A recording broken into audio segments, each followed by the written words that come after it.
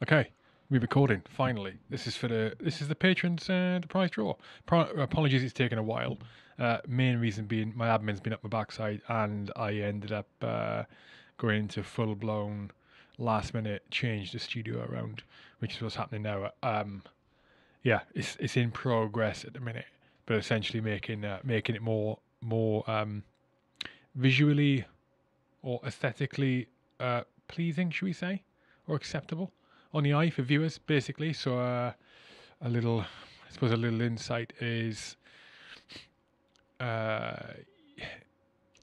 one thing I've been trying to change. So for when people are watching something, so when you are watching something, when I am watching something on TV, on YouTube, on flipping Vimeo, wherever, the viewing experience can be less pleasurable or more difficult to enjoy or less difficult to tolerate for any period of time if the depth of field is not obvious. This is one little. It's a little production ism, if that's the word. But yeah, if the depth of field is difficult to identify, it's something you wouldn't really perceive. You don't sit there watching something, dear, and go, "Can I see the depth of field here?" But if the depth of field is difficult to see, it can make the viewing experience not as good as it could be.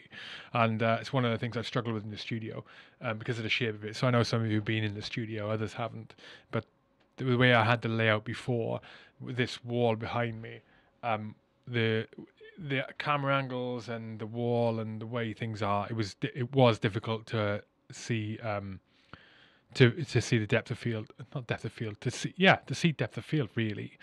It's why sometimes, or especially when I first had the studio, I had like Union Jack sort of drapes hanging down, and that wasn't because let's get a Union Jack in it. That was because I was trying to get some depth of field to it.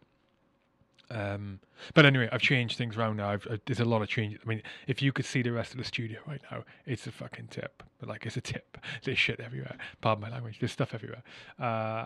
Yes, I'm changing it around, and I'm very happy with it at the moment. Very happy with it indeed. Because look at all the depth of field. Look at it. So much depth of field. Do you feel pleasured? Anyway, fucking hell. Right, where are we? That's one of the things going on. Uh, Yeah, that's not the main reason. Main reason is my admin's been at my backside. Anyway, we have got four things to give away to eligible patrons. Eligible meaning you haven't won something else recently on this. So we've got so Chris Michaels. I'm sure Chris Michaels said he was a patron himself. He's also an author. He's also host of the Dark Side Insta podcast. He said he's going to give away two of his books. Pretty sure he said two. So I've included two books on the. I'm pointing up there to a screen I'm looking at, the monitor I'm looking at. I'm going to show you that in a minute. Two of Chris Michaels' books. We've also got the Daily Stoic book, which is a book of meditations from people like Marcus Aurelius and all of that. And the idea is, so you read a page a day of that book. Some of they're all just two paragraphs. It's one paragraph which will basically be quoting a meditation, a quote from some inspirational or ancient philosopher, for example, or leader, for example. Most of them a lot of them are from Marcus Aurelius.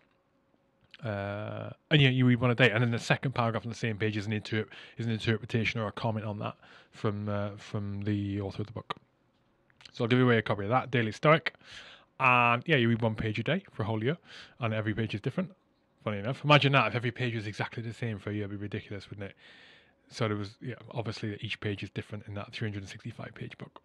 And then the last thing given away is the Mind Journal, which we mentioned on the last Zoom call. So I got introduced to the Mind Journal from a lad called Ash Fletcher, who's X6 216 Parachute Signal Squadron, and it's like it's a journal that it's pitched for men, right? It's pitched as a tool for men to, I don't know, it's a mindfulness well-being thing. I undertook it when I was trying to improve myself for various reasons, because I wasn't where I wanted to be. Are any of us ever? And I was also using it as a way to try and focus myself every morning and focus on something and do something productive for myself. So internally, you look inwardly when you do the book, and the book is it's a journal. You fill it out. It literally tells you what to write and asks you questions each day. And it's like a minimum of 90 days you do it for, and then there's some extra bits at the end you can do. Well, I found it really good. I found it really good, and it's pitched to men, but I wholeheartedly don't think it just can benefit men. We've got women who are patrons, so if any of you guys, we've got women who are patrons. If any of you guys win it, I use guys as a term which is not sex, not gender specific. So I apologize, ladies, if you're getting offended when I say guys. So if any of you guys being all patrons, if any of you guys and female patrons, if you if you win the Mind Journal, then give it a bash. Now I say it could be used by a woman. Like when you go through it, there's nothing sort of gender there's nothing gender specific in there, as I recall. But with that said, the questions and the way it's constructed are probably built around the idea of the male psyche. But if a lady happens to win it, if you happen to win it, then give it a bash. See what it's like. It's a very, very useful tool. Very introspective. It asks some really interesting things, and it got me thinking about all sorts of things, and got me revaluing certain things in my life, and certain relationships in my life, and all sorts of things. Anyway, I'll stop fucking waffling. Now, where are we? I'm going to share the screen. That's what I'm going to do. Okay, so we got a spreadsheet of the eligible patrons. Is this going to work? Can you see that? Yes, you can. And so you can still see me. I'm right there. I'm still here. Right. So, yeah, 40 of you eligible. There's the numbers. I'm going to really simply use a random number generator from. This isn't the Google one. This is one from calculatorsoup.com. So I'm going to pull this over so you can see it. Uno momento. There we go. Okay, so what did I say? 1 to 40, 1 to 40, 1 to 40. Bollocks. Where's the mouse gone? 1 to 40. Right, so I'm gonna hit this 3 times, and this doesn't mean anything. I'm just gonna show you it's random. Not generate 5 numbers. We're gonna do 1 at a time. We're gonna do 1 at a time. Okay, so now 1 number. There we go. 1 number. Yeah. These first 3 times I'm going to do don't count, just to show you it's random. So calculate, and that gave us 24. Next one's going to give us 17. Next one's going to give us 15. Okay, this is the next time. So this is for Chris Michaels, book number 1, and this will be whatever book Chris Michaels decides he's going to send you of his that he's authored, and I assume he will sign it for you. So, book number 1, we got. Number 22. Who is number 22? Number 22. Imagine it was Chris Michaels. Imagine Chris Michaels won his own book. Right. So number 22 is Matt Timblin. There you go, dude. And I will. Oh, Matt's on Twitter as well. I'll drop you. He may not watch this. I don't think he's in. Are you active in Discord, Matt? I can't remember. I think you are. Well, you're in there, but I don't think you're very active. I'll hit you on Twitter. There you go. Book 1. So let's mark it down. Timblin. Cool. Are we going to do this again? Okay. Book 2 from Chris Michaels. Bang. Is that number 8? That is number 8. No, I can't see that screen. Number 8. Chris Goodale. Okay. Chris Goodale gets book 2. The Daily Stoic book. Who's going to get this? Who is going to get this? Oh. If we have a random number and it happens to be the same one twice, then we're going to disregard that. So if Chris Goodale wins again in the next one, and it happens to throw up number 8 again, which would be freaky, then it's not going to. We'll disregard it. Okay, next one. What was that? 33.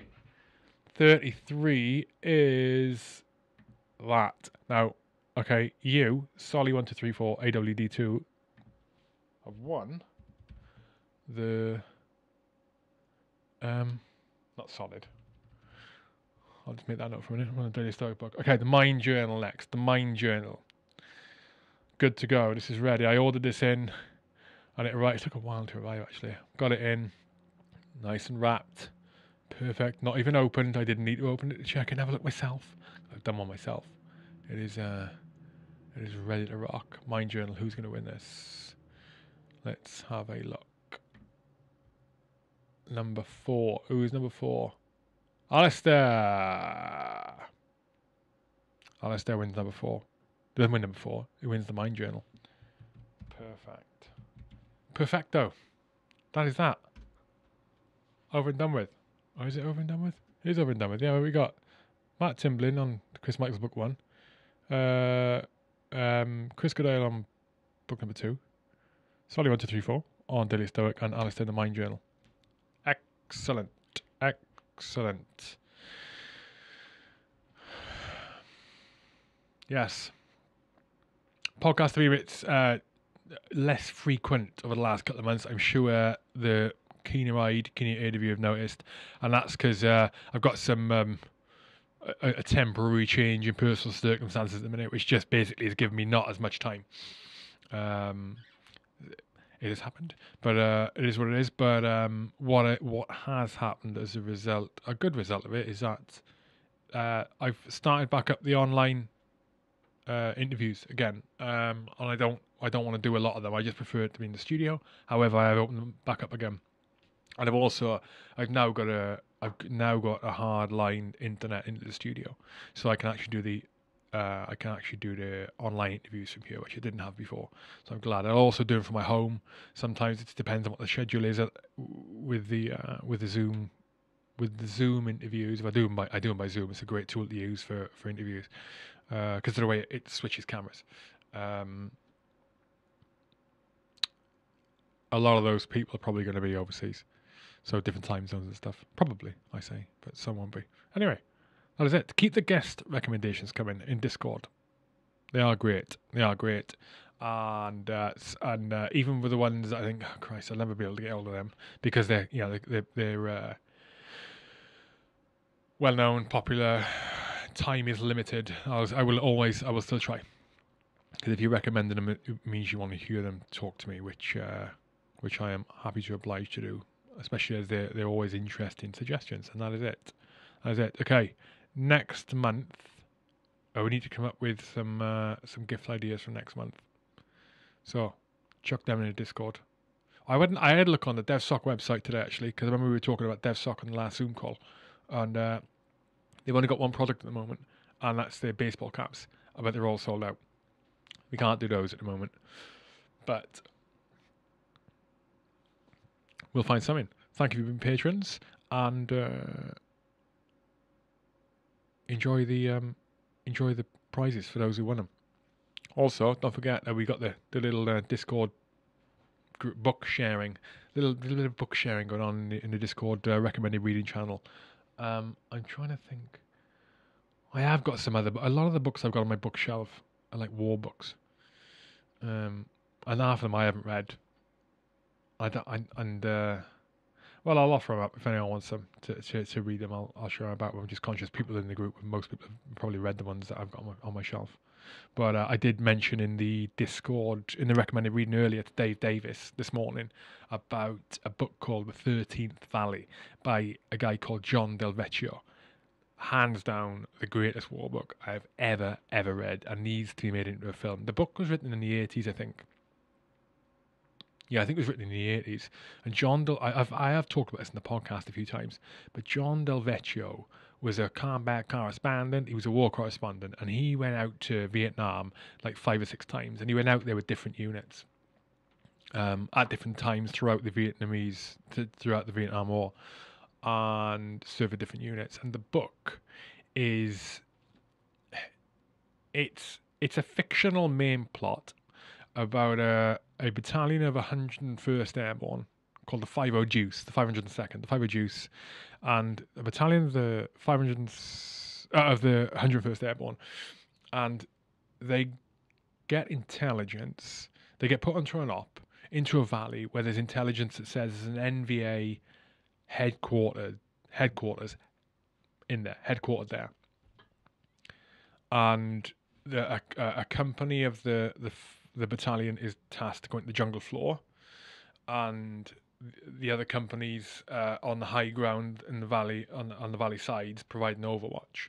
You know, bog standard tactics, and it's called the 13th Valley because it's the Qatar Lao Valley, and it's the 13th in a row of valleys going along. It's the 13th valley along.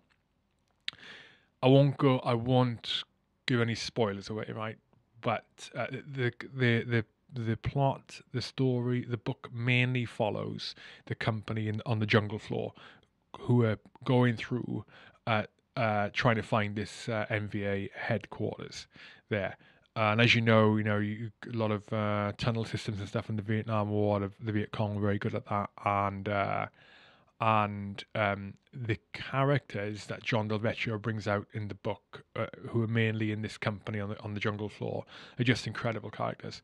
And all of the sub stories, the little things that happen, the little contacts, the little conversations, the sort of inter-platoon relationship breakdowns, and all those little sort of war-y, like little stories, the subplots that sort of give the quality to the overall story.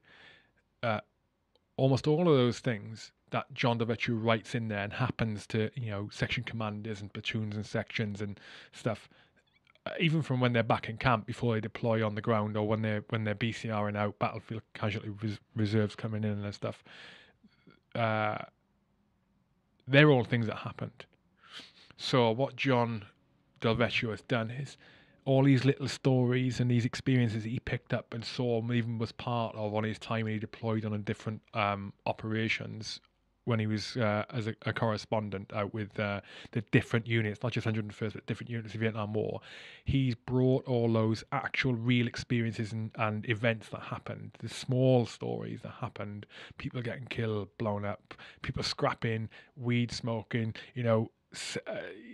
conversations in your basha about back home and politics and all of that. He brings them all together, and and the real stories are what make the overall main plot, which is fictional, real. It is an incredible book. You never used to be able to buy it in the UK, and I never got hold of it until Amazon came about. My old man was banging on about the 13th Valley for years from when I was a kid, and I wasn't interested as a kid. I wasn't really into all that stuff as a kid. And then 3 or 4 years into my military career, he brought me a copy, and fuck me, what a book. What a book. I gave my copy away and I didn't get it back, so I haven't got a copy of it. Yeah. John Del Vecchio, The 13th Valley. Brilliant book. Anyway. That's it. Look out for the next podcast, which is going to be... I think it's going to be Doug Hook. I think the next one's probably going to be Doug Hook, who's a mate of mine. He's been on the podcast before. He is, funny enough, he's a journalist. He served with me in 3-Para, and he is now a journalist, reporter, same thing, innit, in Massachusetts. And so I'm going to have a conversation. He's actually by chance over in the UK soon as well, but I didn't know that when I asked him if he wanted to come back on. But he's coming back on. He's probably going to be recorded this week. And we're going to talk about American politics, what's going on in America, and all the rest of it. And I think he's quite well connected to Robert Kennedy Jr., the grandson of JFK, who is I think he's a senator. Anyway, it's going to be a good conversation, and Doug's an awesome dude, super intelligent guy, super articulate, and which is why he's a journalist and reporter, because he's got the brains to be able to do that. That's it. This is far longer than I expected. 20 minutes talking about, it's supposed to be 2 minutes doing the prizes. It's not. It's 20 minutes of me waffling. But you're used to it. Thank you for being patrons. Out.